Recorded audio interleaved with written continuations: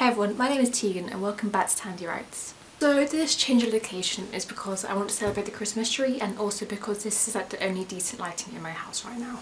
So today I wanted to talk about my New Year writing goals. So Beautiful People is a project run by a book blogger I love called Paper Fury. And each month they post a series of questions aimed to help you get to know your characters and your story. Like their personality, quirks, flaws, all that stuff. But occasionally they post a set of questions aimed specifically at the author and what they're doing. So for today's video I'm going to be answering a set of questions which I believe is the January 2016 set, which is all about New Year's writing goals. And if I remember, I will leave a list of all the questions in the description below and I'd love to hear some of your answers. So let's begin. So number one is, what were your writing achievements last year? So 2017. My writing achievement, I self-published Beauty and the Breakdown, which is my too excited.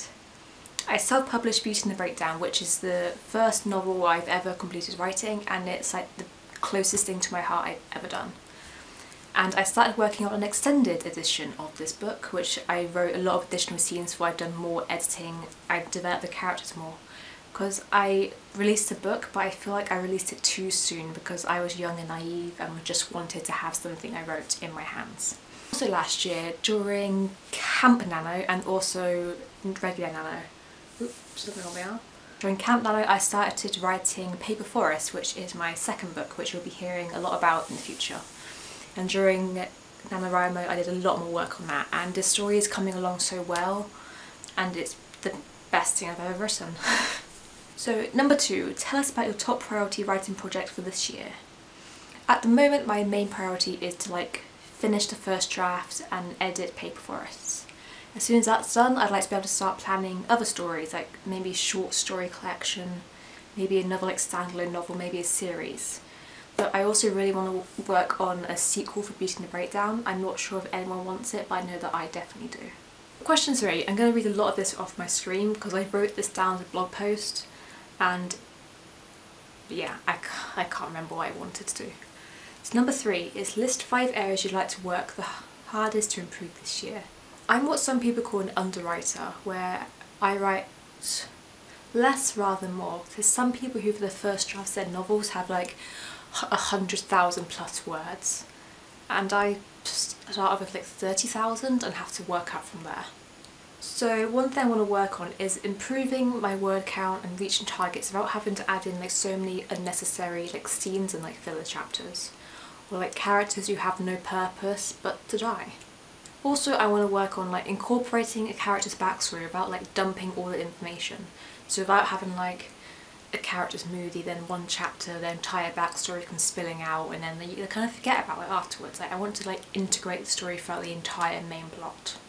And also building relationships, because in Beauty and the Breakdown the only solid relationship you see is Clara and Josh. But that disintegrates as the story goes on for plot reasons, but I need to develop the relationships between other characters as well. So that's only 3 things I want to work on, but I'm going to set my aims low and see how it goes. Number 4 is, are you participating in any writing challenges? At the moment I have no solid plans. I might do a 30-day writing challenge if I need the inspiration. If I get a solid idea for a plot or a new story, I might do Camp Nano and NaNoWriMo again, because they were really good for having a supportive community and a system. It gave me a structure for writing and I like that. But also, do I want to dedicate an entire month to working on something when I know I get distracted really easily? Number 5, I believe. What's your critique partner beta situation like, and do you have plans to expand this year?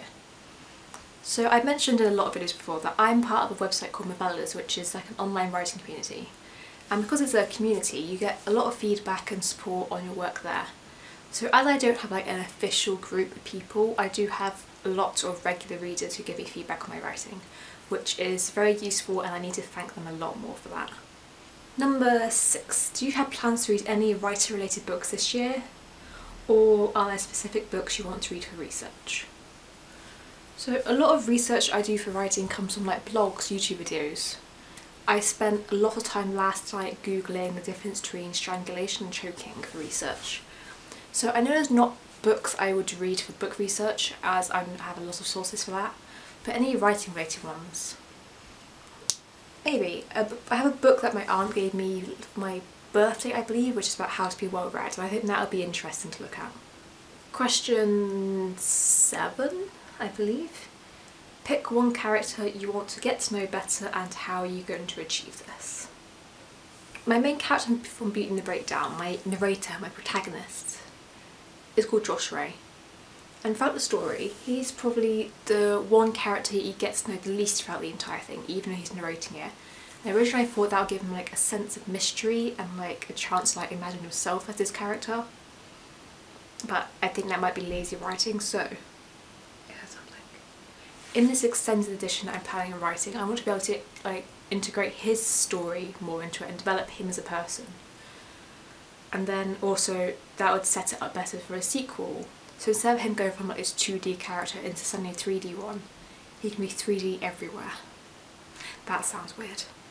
Toni Morrison once said, if there's a book that you want to read but it hasn't been written yet, then you must write it.